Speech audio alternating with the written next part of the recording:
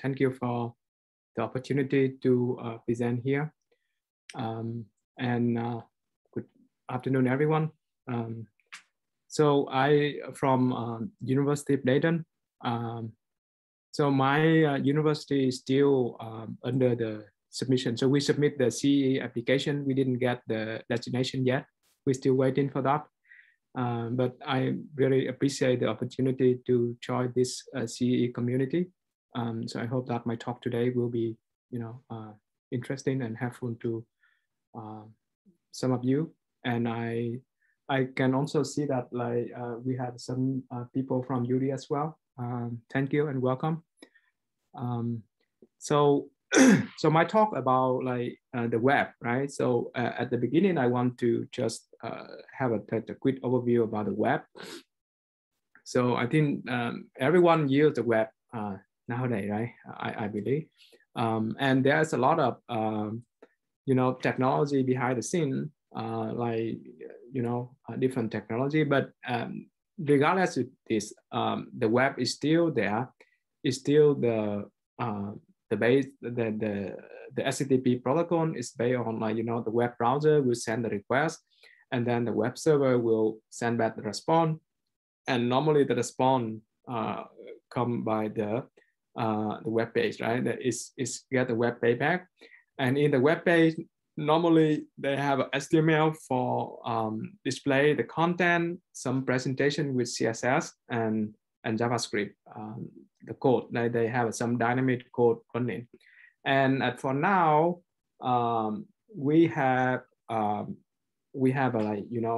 JavaScript is the dominant client side that running in the browser nowadays, right? So you see that it's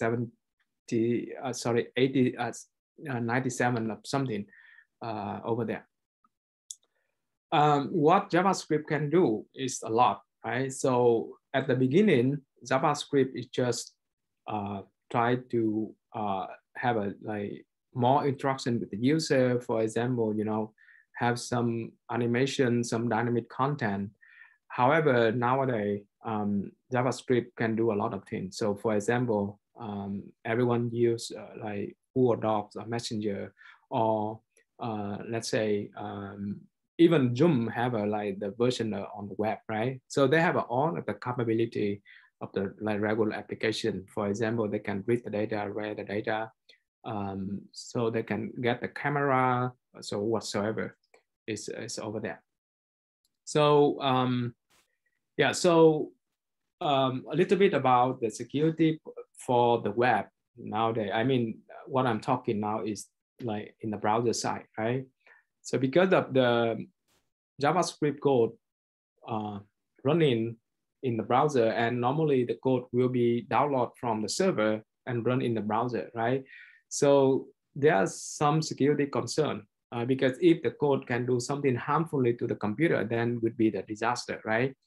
And of course, the designer of the JavaScript and the web, they will not allow that. They only allow the JavaScript will be downloaded and execute inside the browser, and inside the browser, they put that into it's called the sandbox environment, so that they can restrict some of the capability, so that they can control that one, right? So another policy that another policy is there is and is has been there is called same origin policy. So same origin policy is the way that it can because JavaScript can be executed in the browser, and in the browser you can see that every day you open different website, right? So let's say you open Google, you open Facebook, you open your company website, your browser will store some information from that website. Let's say Google, Facebook, thing like that is stored. So normally, for example, they store in the cookie or something locally in the browser. So it means that of course because the data, the browser store all of the data, right? They're the same browser. So how can they protect from each other? So same origin policy will will allow you to do so by saying that if you have a same origin defined by like the protocol and the domain, they will be, you know, separate to each other, right? So they guarantee that the code from domain A cannot access the code of domain B. That for sure, right? And lately, there is another security policy. It's called content security policy that is will be it will be the way that is sorry, I muted some people that still in waiting room.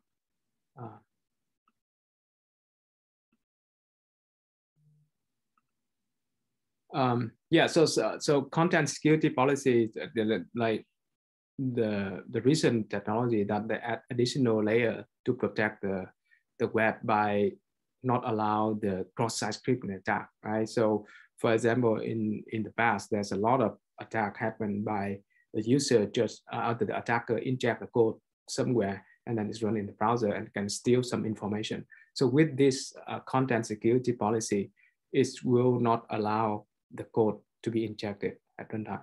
So look like we have a lot of, you know, mechanism to protect, you know, the user from some kind of attack, right?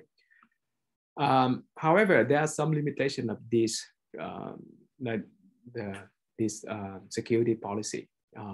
So the first thing is that it's still based on the trustworthy. It means that when someone, let's say you develop a website and then you inject the code from somewhere. The problem is that the code inject into the web page, let's say like this, right? So if you, let's say you have a website, you inject the code from ad.com. So the problem here is that when you inject the code from somewhere else, of course, they will download the code, right? And then it will download the code and run in the browser, right? So normally this one is called the third-party JavaScript code. The problem here is when your website include the code from somewhere else, the code running in your website right now here will belong to your website. It's not belong to that one anymore. It's belong to that one, but when it run in the browser, it's belong to your website. And then the browser will treat this external website, external code, and be the same origin as your code, right? So the quick question here is that, do you see that like in this scenario, the ad.com JavaScript code will be included in mysite.com and it will belong to the mysite.com origin. It means that they can access all of the credentials based on what you have here, right? So in the reality, right? So when we include the code from somewhere else like this, the code is not controlled by the website owner because it's controlled externally. So in the past, there's happened that okay, that external owner can change the content of the code, or maybe it can be compromised by the attacker. Then the attacker can inject some malicious code over there, so that it will affect to my site. So that is the issue, right? So and the third-party JavaScript code like this is like it's very, very common nowadays. So if you go to any website, and you may not notice if you do not have any tool, but if you install some tool, for example, like the one that I installed in my browser is called uBlock Origin, they can detect like a lot of, you know, or some other tool like Rostry or Block or something, right? They detect a lot of something like that in a regular website. And like studies shown that okay, there are many websites nowadays they include at least one external JavaScript. So external JavaScript is a norm, right? And as I mentioned to you earlier, they have so when we install the JavaScript code from outside, a lot of issue over there because it's the same origin, right? One of the issue that you may notice every day that if you search for something, and then if you go to another website, you see the advertisement inside that. So you can see that there's some privacy leakage here, right? So this belongs to the tracker that written in third-party JavaScript. Another issue that happened in the past, based on like they is still in this SOP, the same origin policy and content security policy, is that the attack happened on Reuters.com like some time ago, right? So when the user click on a link on Reuters, it actually redirect the website into a hacker page like this. So as the user of the Reuters, you may think that Reuters.com already hacked it, right? So actually it's hacked like this, but behind the scene, it's not like that. So behind the scene, the issue was based on because of the advertisement network. So the attacker didn't attack directly to the Reuters.com, but they know that Reuters.com partnership with the advertisement network. So you know that nowadays very common, right? So any website like with the content, they get the advertisement so that they get the revenue, right? So the attacker injects some code into that web ad network, and they do the redirection when the user visits the website to another website. So you see that this is one of the issue of this one, because Reuters trusts this ad network. They include that. They say that, okay, hey, I trust you. I include your code into your page so that I can get money from you, right? But actually, this is the scenario that I showed you earlier, right? Whenever this ad network change the code, Reuters.com do not know, right? That's one scenario. And if you can see here, I have a quote from here that people say that, okay, the most reliable and cost-effective method to inject evil code is to buy an ad.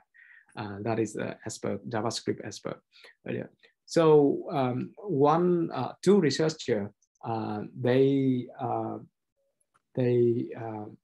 implement this and demonstrate this by doing another attack. It's called million browser botnet. So you may familiar with the botnet, right? So botnet is a way that they send the request to the server to, like, let's say they have a million requests or maybe 100 million requests at the same time, so that the server will not have time to respond, and then it's on a denied service attack.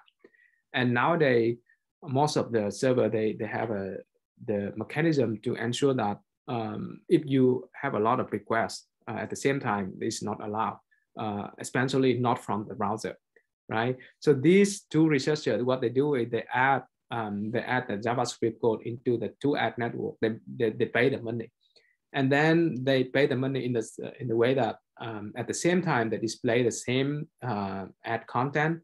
So in that ad content, what they did is they just have a small JavaScript code. What the JavaScript code do is nothing harmful. It just have a loop, like 100 loop, something like that, from 0 to 200.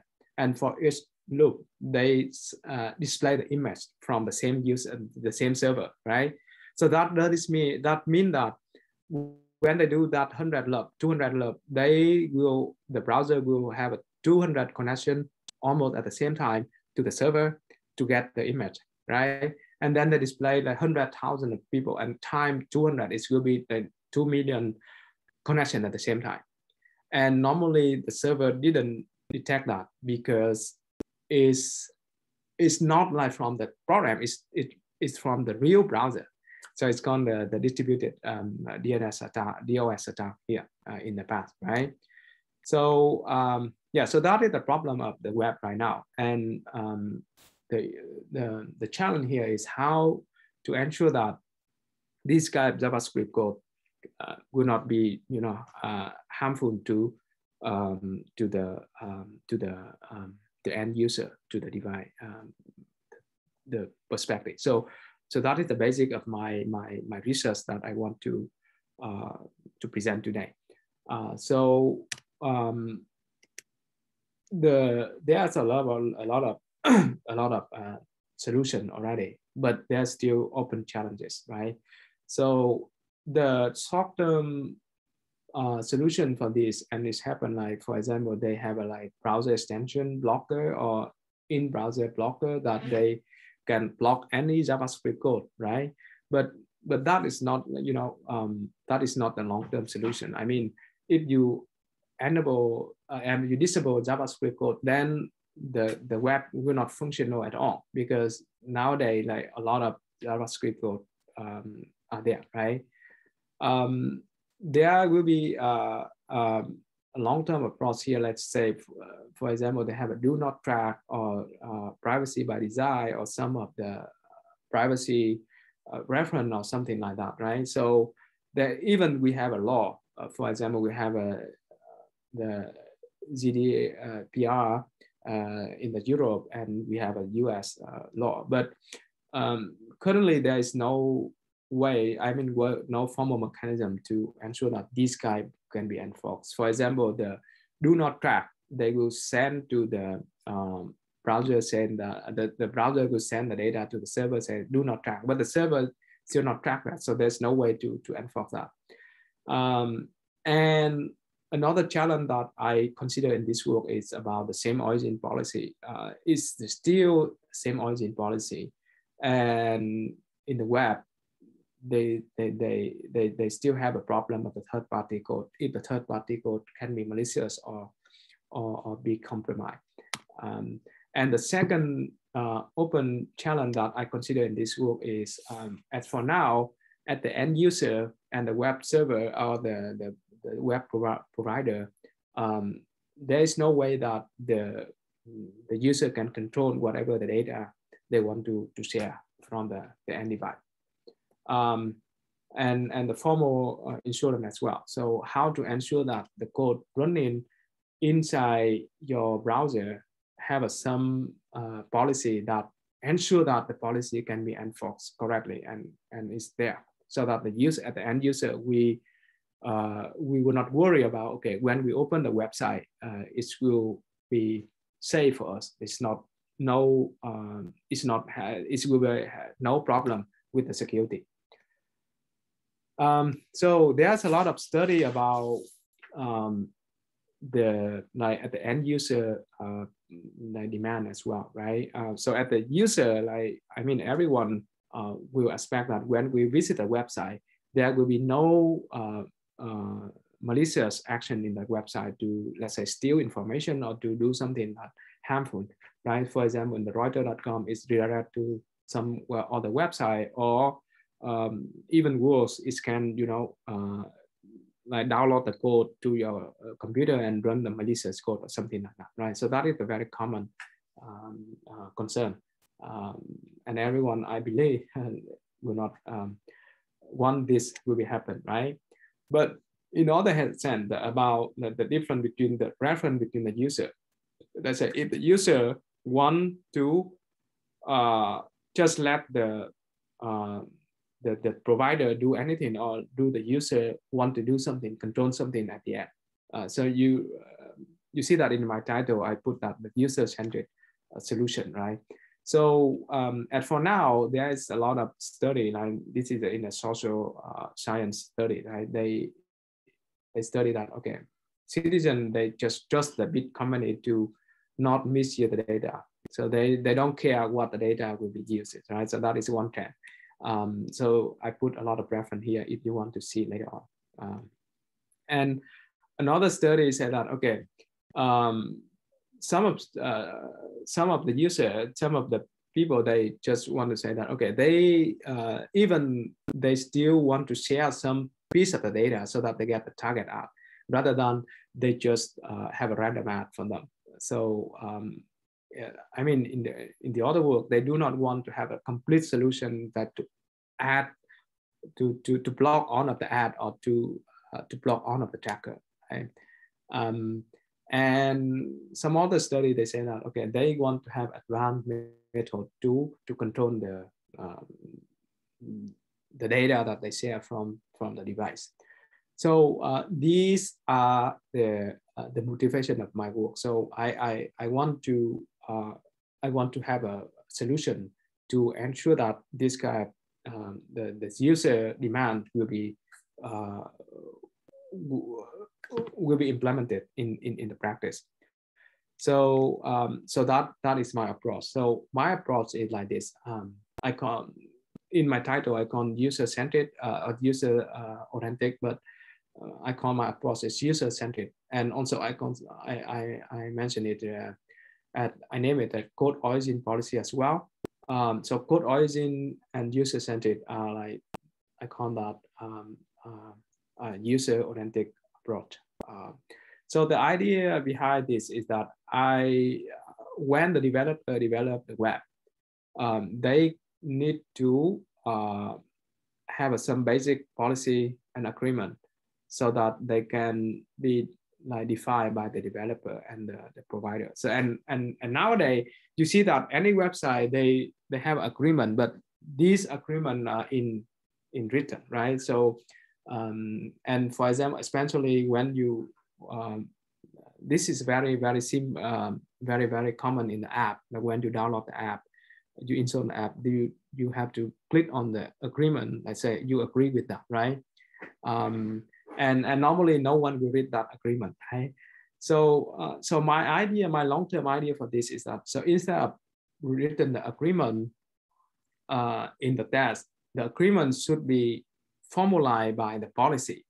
And the idea here is that I will provide that that policy. So the regular one, the developer just developed the application, include third-party JavaScript code whatsoever like this, and I will provide some code specification here as policy.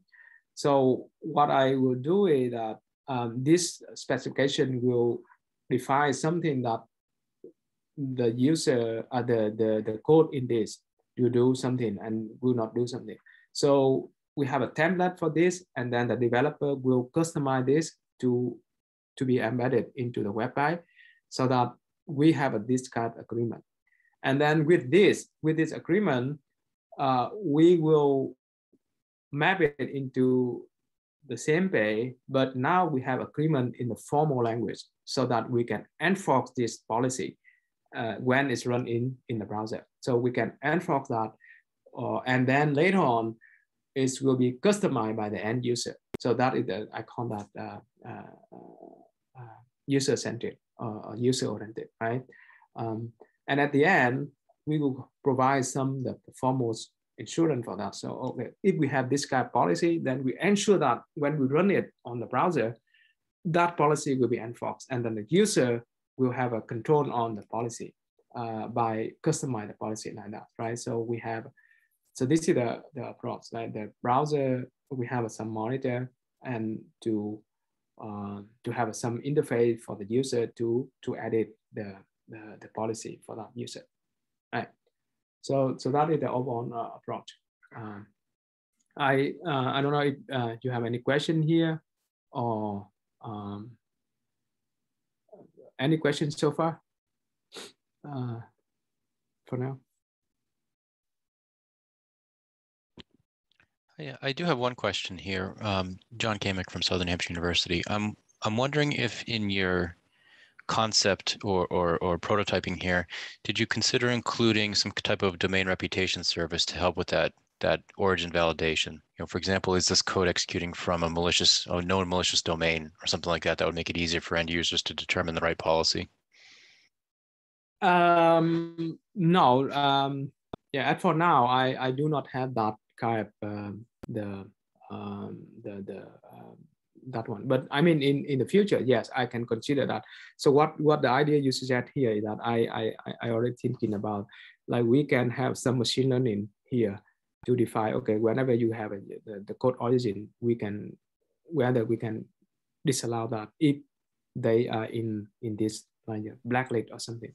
Exactly right, because I mean, if you think about it from the end user perspective, it'd be very difficult to know which origin is malicious. Correct. So Correct. in order to operationalize this, you can actually probably build on the work of others to classify known malicious places where some of this stuff may come from, although it's not a perfect solution by any means. Correct. Correct. Yeah, but I want to note here that my work here is I based on the trust. I mean, my proposal is based on the trustworthy. It means that like when you include the code from somewhere else, you already trust that code, but you don't know what the code are doing over there. So that is the key point. Yeah, but thank you for your I will explain further on in my prototype how I detect the origin. Yeah. Here's here from APUS. The issue that I foresee is you say that the JavaScript that is included by a website is a known value to the people that are running the website. But I would completely disagree because, and I have experience building websites back when I was a consultant. A lot of websites are just getting ad code from various ad services that they're using, and you could easily have 20, 30, 40 different domains that are being accessed just from ad code. All right, I agree. So you mean that like when the developer insert the code, right? So when you insert the code, it just single line of the inclusion, correct? Correct. You're calling out to a JavaScript at an ad server, and then the ad server is giving you even more JavaScript to process. Correct. So, but the point I put here is that when you include the code from yours, is you include that, right? Like the advertisement. Well, you include the code that calls their server to provide their content. Correct. And that is at the beginning, that is just only one. But when it runs, it will generate a lot of JavaScript code, as you say, right? Correct. Yeah. So my method, I will, at the runtime, I will monitor all of this generation. And I will enforce the policy, like depend on like the code origin policy that I provide. One last question. When you consider that issue that Harry just raised, do you have any safeguards to avoid, think of like what used to happen with like the zip bombs, where you have this recursion issue where you're getting code from domain after domain after domain after domain, and the resource cost that's going to start accumulating here. Is there a way that your reference monitor can distinguish that? Yes. So maybe yes and no. So I mean, so in my next slide, I will show you how my monitor can detect this type of code. Yes, but I'm not sure because I mean depend on the policy. So this is one open challenge in my work. Is like what kind of policy I can define to prevent such kind of event happen, right?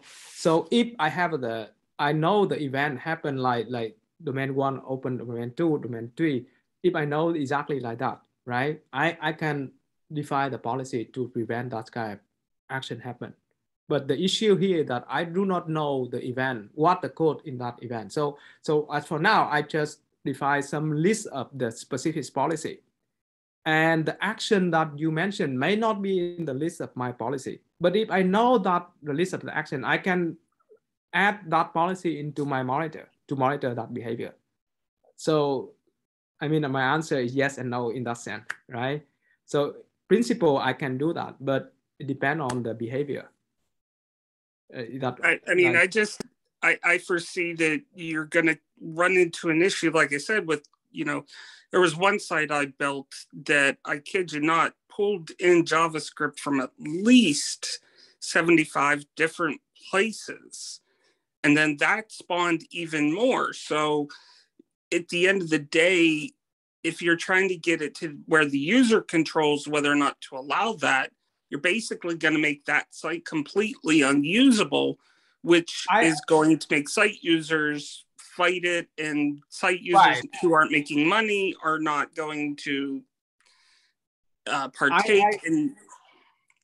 Yeah, I completely agree with you on that. So that one is one of the ongoing work that I want to do. So let's say John just mentioned about the behind the scene, how we distinguish this kind of behavior automatically, but not at the end user, right? Of course, the end user will not know about this. And it we just, so again, this is like not a complete solution yet. It's just a broad and a prototype, right? So I mean, I still have a lot. So we will discuss about that later on. But yes, I think your point is correctly, absolutely correct. But I still working on that. I still working on, okay, what kind of the policy I can make to the user that useful, or what kind of the behavior that I can detect automatically without the user perspective, right? Have you Yeah. looked at going toward more of a validation of the JavaScript? Let's say Google serves out various JavaScript packages for like Google Analytics, that they have a MD5 hash for their code that they update. So then the browser could say, okay, I have a piece of JavaScript coming from google.com. So I'm going to request google.com validate that the MD5 hash is correct.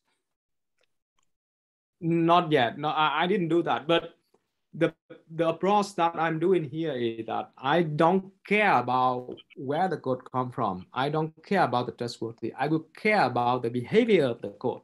So I don't care whether it's Google or Google, wherever some other. The issue here is that even the code comes from Google, and you know that it's exactly from Google. That code may have some malicious action over there, right?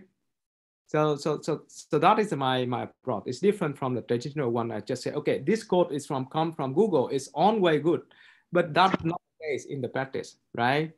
So my approach is different in the sense that, okay, I don't care where the code come from. I don't care about like you trust that code or not. I would care about the behavior of the code, so that if the code have some malicious behavior and I detect it by my policy, then I can prevent that action happen. Does that make sense? Okay. Let me. I have a about more slide to come. So maybe we can discuss further after I have a technical detail about how I implement that. Okay. Look forward to it. Yeah. Thank you. Yeah. So how can I implement the monitor? And I think you got an idea about like the monitoring, right? So the idea here that I just answered the question, I don't care where the code comes from. I care about the behavior of the code. So what I care is that I care about what the JavaScript API call or the method or the, let's say what kind of thing happen in the browser.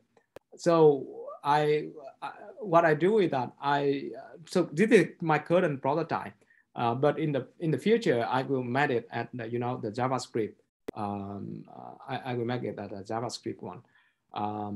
So the idea right now is I wrap the API by pointing the API call to my monitor, and then I disconnect that one.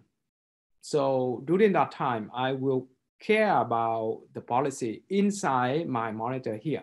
So it means that the original code cannot get directly to the JavaScript environment until I allow that action to be called. So that is the key point, right?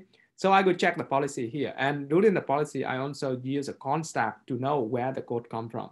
So John mentioned about the case that, okay, the browser domain A, con domain B, and then con domain C.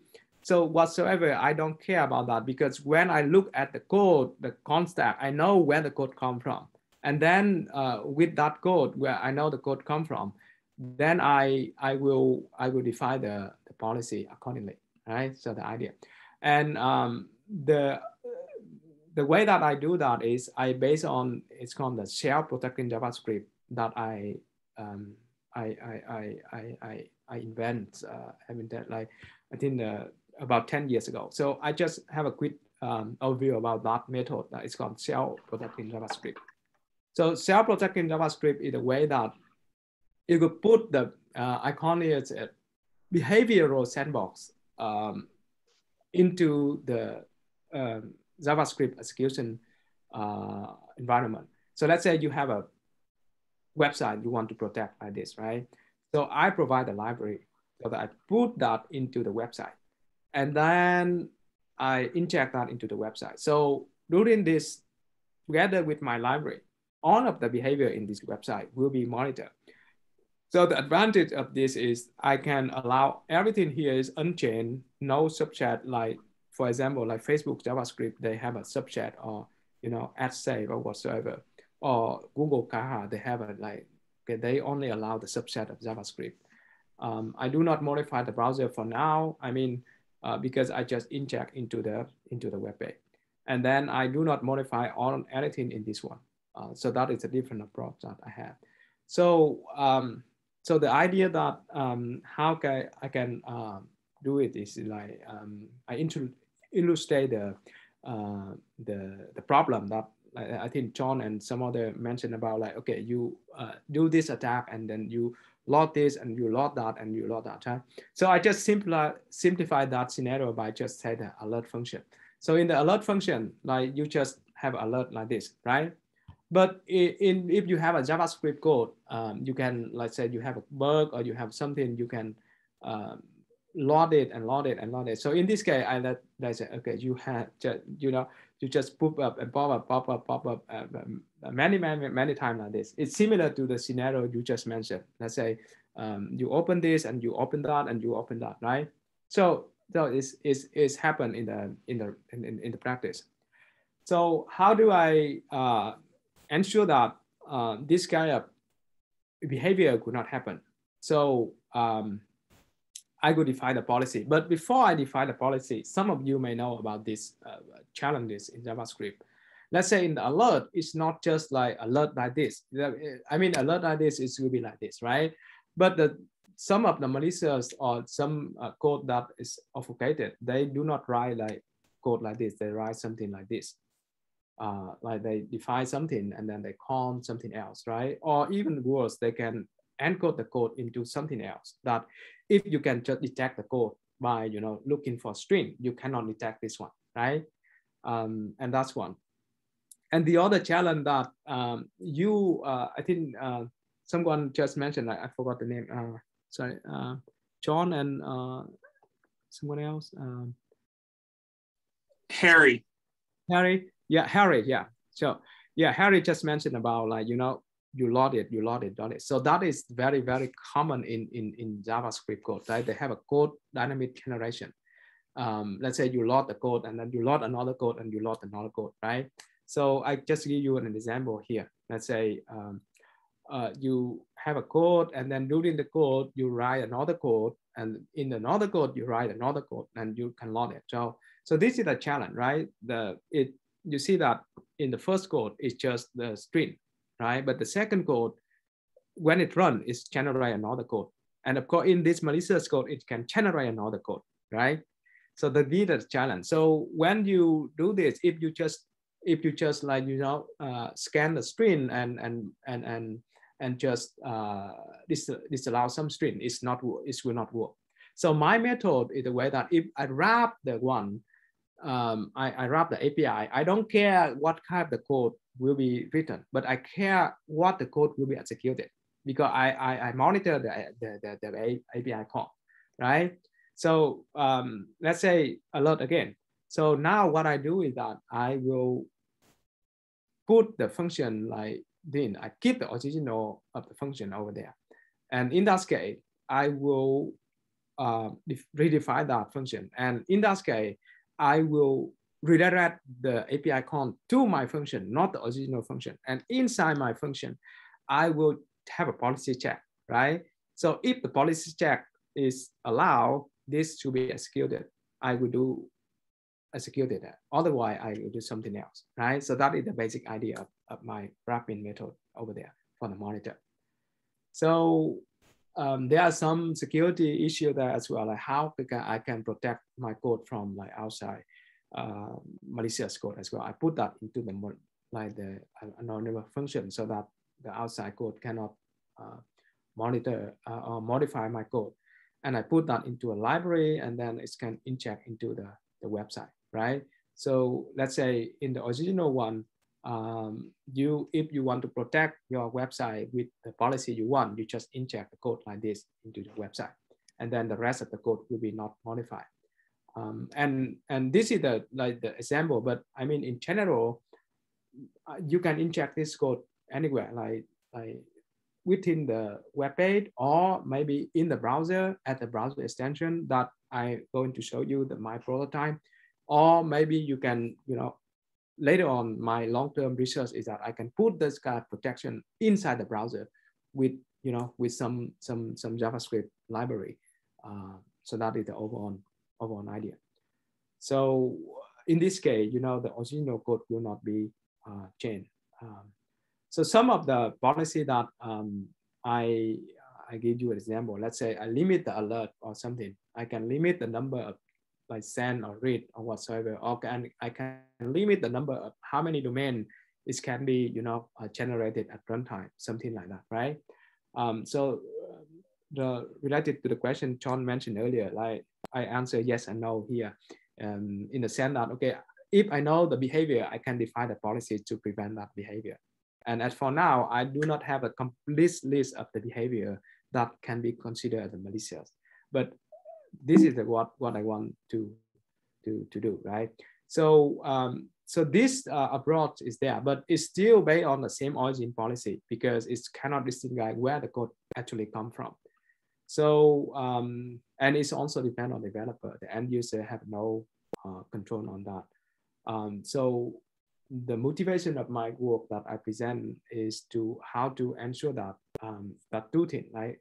We can define the code that based on different origin, and we can allow the user to modify the code something. So this is just some example about how I expect the policy will be. So I can define, okay, policy domain 1 can have a something, domain 2 have a different thing, and then I mean how the user can monitor or control further on that.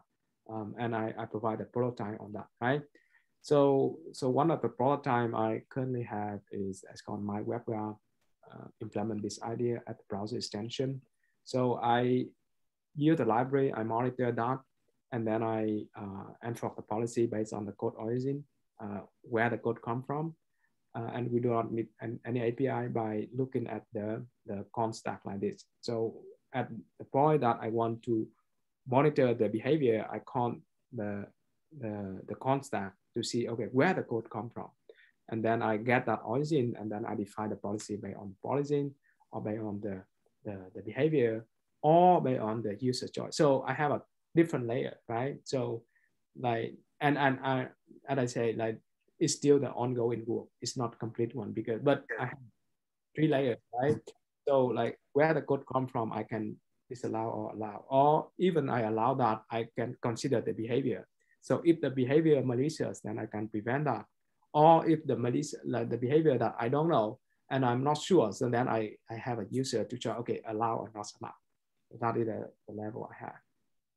Where are you proposing that the code be reviewed? Is it on the local machine, or is it an example where the code is coming down, you're grabbing it, shooting it up to your server, processing it, and then shooting it back down?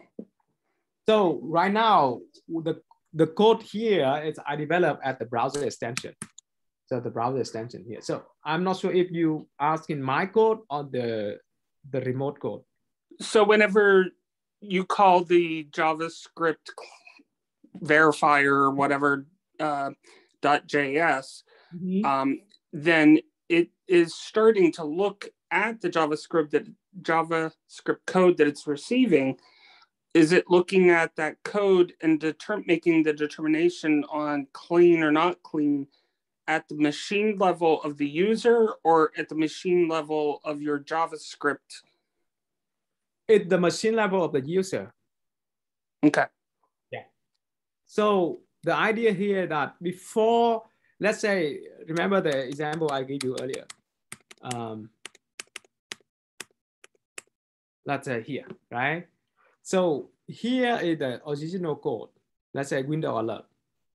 And this code will be downloaded to, let's say, the user browser and run into the user browser, right? So my code is above this code, and I put something here. So when I do this, I do not monitor, I mean, I do not change anything of this code, but this code now, they just involve my function because I redefine it. And then I can change it, right? I can, and I check it. And then if it's, I not allow this behavior, then I will disallow it, right? So that is, I think that answers your question. There it is. At the moment. Okay, yeah, good. So yeah, so I count this, and then this is just one example about like how I monitor the cookie information. Let's say I monitor, get the origin that, and then if, let's say, if the same origin, then I can allow different origin. I can see, okay, whether this is in the list or not. So I mean, in principle, I can detect like you know, the different behavior based on the, you know, the stateful policy like this. And as for now, in my prototype, I just have a simple monitoring. I monitor all of the data source. Let's say whatever you get the data in the browser, and then whatever you send the data out to the browser. So I can consider these two behavior, like the reading and the writing. And I consider the code, like the code origin as well. Okay, whether you have a same origin to do like read and write, or you just have a read and another write. So that is the current example. And at the user interface, I mean, it's a user-centric and user-oriented one. I developed an UI, as you can see here, and related to Henry's question earlier. Let's say you include just one domain, but when it runs, it include another domain, right? So with my monitor method, I cache all of this domain, and then I can allow the user. For now, I mean, this is very simple prototype. I still develop on this, but at the end, I mean, the idea here that I can cache all this at the runtime so that the user can define further and further, so that based on the personal need for that.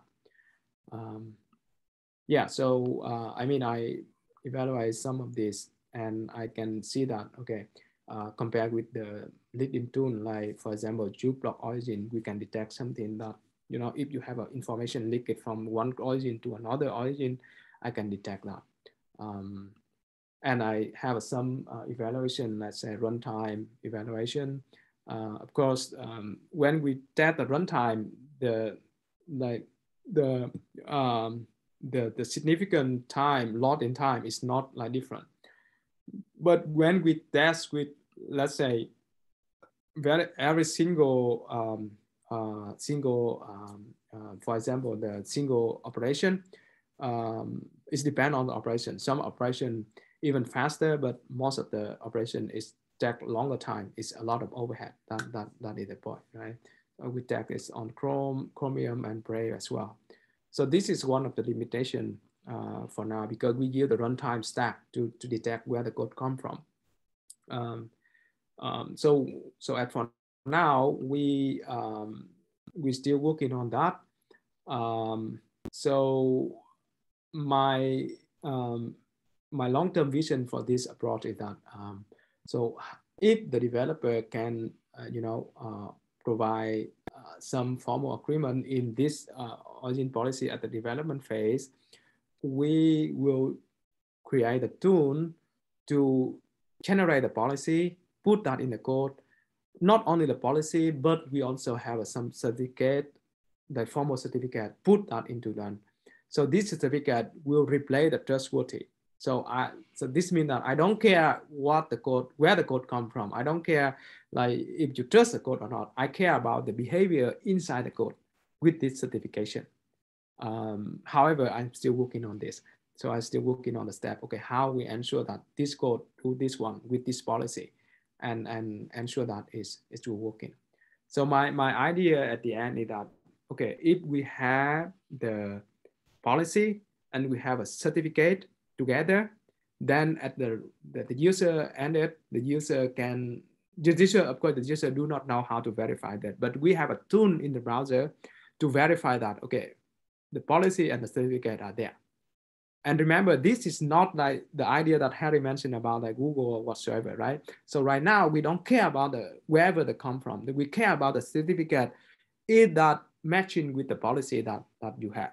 So that is the overall idea, and the different idea from the trustworthy, right? I mean, this is the funny picture that I get from internet about like the history and the evolution of the web. You can know that it's 30 years, right? So they have a question mark here, and I just have funny put here, and my code origin policy will be there to ensure that we can protect the user, security and privacy using this one. And it's still a lot of work to do. So for example, let's say like the question that you asked earlier, like if we have a complex policy, then no user will willing to do that policy, right? So we need to learn about that from the user perspective. What kind of policy will be useful, what kind not useful. And another one that I want to do is that I want to encode the law into this policy that I have. And the certificate and the verification is another challenge that I'm still working on. And then the one that I provide to you here, I present here, is just in the library, JavaScript library. But what if we include that into the browser, so that every browser in the future browser, they have that policy to enforce and to monitor. We still have some ongoing work with my student here. We published some of student defense, and we have a student still working on this. I mean the following work of what I'm presenting. So yeah, this is about the time. Thank you for your question so far, and thank you for your time. And now we open the time for, I don't know, the organizer, I don't know how much time we have for the discussion. Yep, so we have just about 9 minutes left. So if you have any questions, feel free to unmute yourself, or you can also type your questions in the chat. So Dr. Phung, thank you so much for your presentation. Very interesting, very valuable research and information that you've presented here. So thank you. Thank you so much. So let's give it a minute while we have some of our participants to either open up their and unmute themselves, or you can type in the chat. We'll give it a minute. Yeah, so we have a question from John and Harry earlier. I don't know if they still have question or the question you have answered by my slide, or you still have all? They were. Oh, I still have lots of questions. So you're saying user-centric. So are you basically at one point going to ask the user, do you want to allow stuff from abc.com? No, actually, to be honest, I mean, if we do like this, the user will not be agree to use that system, right? The user normally do not know, like, okay, this is the domain that trust or not. And right now, my prototype, some of the policy that I ask the user like that. But I mean, in the future, it should be done like, automatically if there's something wrong or something like, suspicious happen. The idea of my user-centric is not like the alert like that, but my user-centric is something like, when you have a configuration like this, yeah, like this, and I'm still in the development of this UI. So as for now, the answer to you is, so right now is yes. It's not the alert, but you can do the testing here in the browser, not the alert function. Understood. when I bring up, let's say, Google Docs, or I bring up, like an online system like NetSuite or something like that, they're pulling in so many JavaScripts that do so many things from so many of their servers. If I go in and I say block one of them, am I going to completely and absolutely break the functionality of that website? So I think it's good that you give them the option, but I almost say that the users might be too stupid to be given the option. I think that, yeah, that is a challenge that I'm still working on. And for now, yeah, it's very hard for the user to know whether to allow or disallow something, right? So the point here is that I think this is the version that the first prototype, but the idea that I have is like not care about the domain like this, but we care about the behavior, and then in that behavior, where it's come from. So care more about the behavior than, as you say, right? So they load a lot of other code, but by the end of the day, what they are doing there, is that action is harmful or not? So I would care that behavior at the beginning to encode or to enforce the policy. You know, it's a difficult challenge because there's multiple dimensions to this type of analysis, right? Where certainly identifying the root of that logic, that JavaScript logic is important, which domain is coming from. But to determine if the behavior from that domain is malicious in the context of what the user is doing, that's a very difficult challenge. I don't know if there's any kind of classification framework underway with the JavaScript language to determine, is this function or this library or this functionality malicious in the context of a browsing session, even if it's coming from a trusted, quote unquote, domain. Correct, right? correct. Yeah, so in the future work, I'm consider about, do some, machine learning over there, to maybe do like more job for the user rather than just ask the user to do.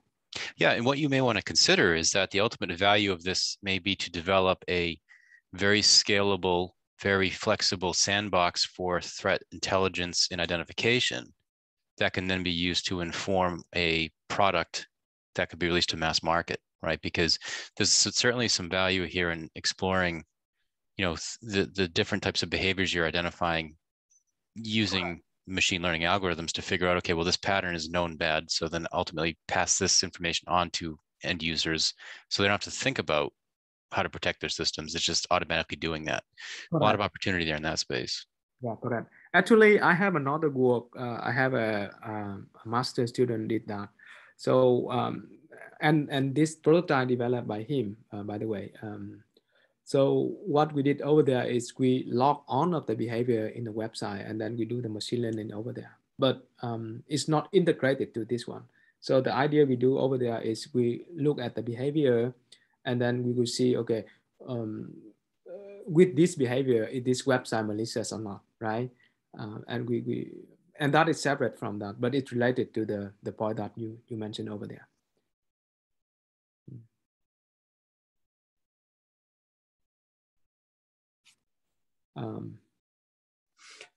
A quick question: how would you anticipate the processing script that has been minimized or obfuscated because they don't want their code taken, whatever? How do you propose running that to ascertain what the JavaScript is really doing? So if you remember one of my slides, I mentioned about the code obfuscation and the code generation, right? So for now, my wrapping method will take care about that. What does this mean by that is, let's say, back to the example I showed you earlier, the alert function. So when I redefine the alert function, the code can be obfuscated, that the guess code can be obfuscated whatsoever, can be, you know, like dynamic generated. So by the end of the day, if that code want to get alert function, they need to call that alert API. And that alert API already wrapped by my code, and my code already get the reference to the JavaScript environment. So the guest code that you mentioned will not be able to run directly to the JavaScript code originally without going to my wrapper. So in that case, I can control that. I don't care whether obfuscated code or dynamic code, because whether you generate the code, it needs to call my API so that it can run. And when you call the API that I have, then I can control the behavior. That make sense? Yep, and I will let you go because I don't want to get yelled at by the moderators. No, it's fine. We can take one more question.